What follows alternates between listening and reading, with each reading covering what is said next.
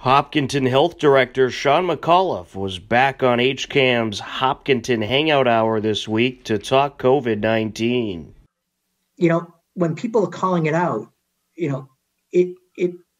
they're doing you as much of a favor, because you don't know who you might be passing that has been dining without their face covering and might be positive. And again, it's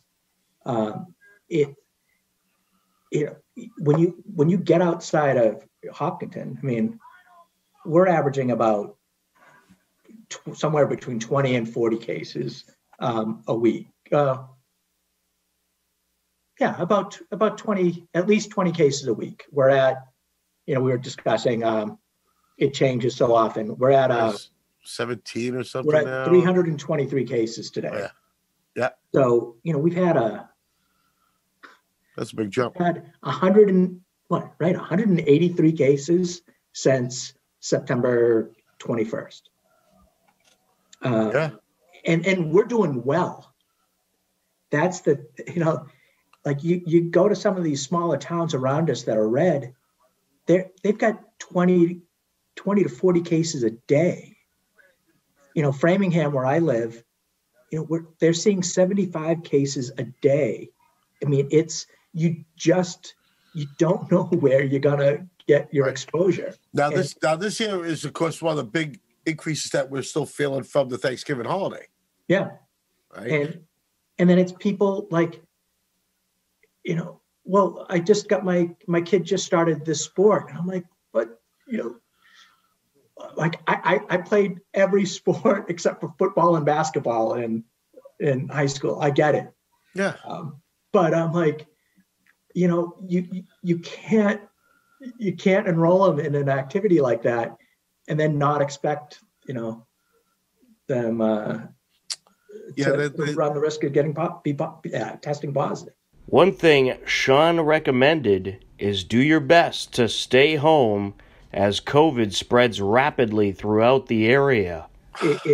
And again, it's why, we just need to impress upon people, stay home. If you got anything, obviously if you lost your sense of smell and you can't taste anything, but if you think you have allergies or whatever, it's probably COVID.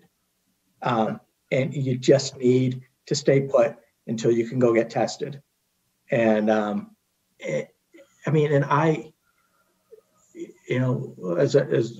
we were talking, my daughter was exposed. I got her tested right away.